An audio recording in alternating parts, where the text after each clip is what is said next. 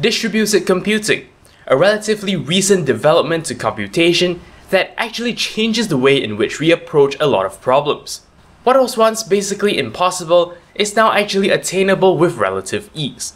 In today's episode, we'll take a look at some definitions and concepts behind distributed computing, and then we'll move on to some examples, including some that you can participate in. All this and more after the break.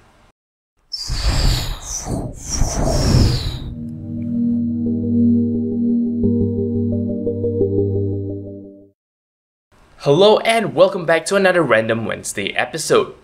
So, let's take distributed computing from the very top. What is it and why is it such a helpful and useful thing? Now, traditionally, computation is usually performed on one machine.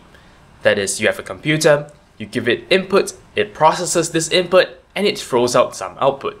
This is in fact the very standard thing that basically you and I are experiencing every single day when we use our computers, our mobile phones, or whatever other computational device. Now, it's true that in our day-to-day lives, this is actually very much enough. But when we're talking about larger scale projects, for example, if you're doing, say, 3D graphics, if you're doing video rendering, or in fact, in the even larger scale, if you're a researcher and you're trying to crack a complicated scientific problem, chances are, in such situations, the processing power of your single computer may not be enough. A single computer may be too slow to solve a large problem, and that is where distributed computing comes in. The idea is simple. You take a large, complex task, and you actually chop it up into little bits, and distribute this workload over a large number of computers, so that each computer only needs to chew through a small job, but all the computers are working in unison. And as a result, you get back the result of your large computation in far less time. So really, conceptually, it's very simple. However, when it comes to choosing a task that is actually suitable for distributed computing, some care has to be taken. Certain tasks are actually not very suitable for distributed computing, and you can imagine such a task to be something along these lines. If you have one complicated task that, has to be done in a single large step, you may have difficulties actually cutting it up into little bits to actually distribute it to a large number of computers. Such a task may basically have a large number of computations, but every computation actually relies on the result of the previous computation. Once there is this sort of serial pattern involved, it is much harder to actually distribute this task. So the most suitable tasks for distributed computing are parallelizable tasks. That is, a task that may require a large number of complicated operations, but many of these operations can actually take place independently of each other. What this means then is that you take each one of these tasks and simply distribute them out. Since one task doesn't actually rely on the result of a different task, all these different tasks can then be done at the same time, without regard of the other task. The way this is done is simple. Basically, you have a host computer, as well as an array of computers that are going to help out with the distributed computing. The host computer is the computer in which you actually set up your task, you run your main program, and this computer has the task of dividing all the little jobs up and then distributing these tasks out to the rest of the computers. Each computer then does the processing of these little tasks, and the results are sent back. The host computer then takes the results of these individual tasks and basically puts them all together to generate your final result. In fact, a lot of the time, this communication between the computers actually happen over a network. And this network is the very same type we have in our homes. Also, the array of computers that actually contribute to the results of this distributed computing operation are actually also just any old computers. And what this means is, if you have a couple of spare computers lying around, you can actually set up your own distributed computing network. And in fact, our first example today actually illustrates this point. Our first example is actually a render farm.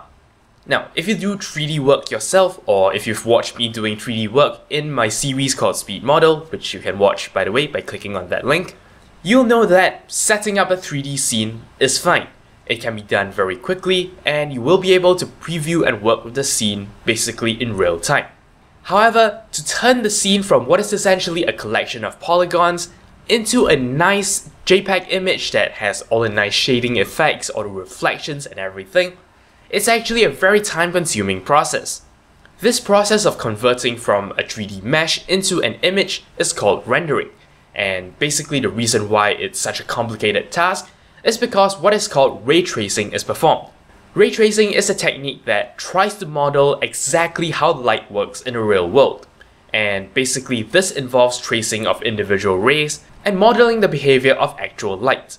For example, when a light ray hits a reflective surface, it must be reflected at the correct angle. A typical scene comprises millions of rays, and so you would expect the task to be a very complicated one. What many 3D programs do is that they don't actually render the entire image as one. Instead, what they do is they chop up the image into little squares, and each one of these squares can be rendered independently of other squares in the image. This is where the magic of distributed computing can come in. After the scene is set up by the host computer, each one of the little squares can then be distributed out into what is known as a render farm. A render farm is just a distributed computing setup that comprises multiple computers. And of course, to make things more efficient, you would want a large number of computers. But that's not absolutely necessary. Each one of these computers then handle a certain number of squares of the actual image. And that is basically distributed computing. You're offloading one complicated task to multiple computers. Now, our second example of distributed computing is a more interesting one, because this one also contains elements of crowdsourcing. What this means is you can actually participate in this project by installing a copy of the program on your computer. When you're actually not using your computer, that program can run and make use of your computer's computing power to help out in the project. In fact, the distributed computing project I'm talking about here is called Folding at Home, a research project starting off at Stanford University. Now, very much in brief, because I'm not a biologist, this project is actually trying to simulate the folding of proteins. When proteins are actually synthesized, they are basically just a long strand, but in the body they actually sort of fold up and form a certain structure.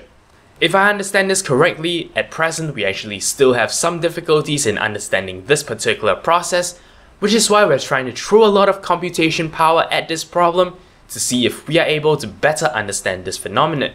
This is actually a very parallelizable project, which is why Folding at Home was actually created. When you download this software, it acts as a screensaver, so basically every time you're idle, the screensaver starts to run, and it pulls down a particular folding operation from the Folding at Home servers. Your computer then tries to perform some computation, and the results are returned to the server. Because many people are actually contributing to this project, the progress on it is actually a lot faster than can be done if this wasn't actually a distributed problem. In fact, according to what I've been reading online, hundreds of papers have actually been produced thanks to the results from the Folding at Home project. So yeah, that is a distributed computing project that you can contribute to. Personally, I think it's a great thing to do. It's a great way to make a problem that is complicated basically be solved in less time. And of course, for us as individuals, obviously it's nice to be able to donate some idle computing time to the advancement of science. So there you have it. That is basically distributed computing in a nutshell. I hope you've learned something today. I hope you're interested in the Folding at Home project at the very least. But yeah, that's it. Thank you very much for watching, and until next time, you're watching 0612 TV. Hello! If you enjoyed this video, don't forget I appreciate every like, favorite, and comment you give me. If you'd like to see more from me in the future, don't forget to subscribe. For more updates outside of YouTube, do follow my official Twitter account at 0612 TV. And if you'd like to see more of my work, you can also check out my About Me page. Once again, thank you very much for watching, and until next time, you're watching 0612 TV.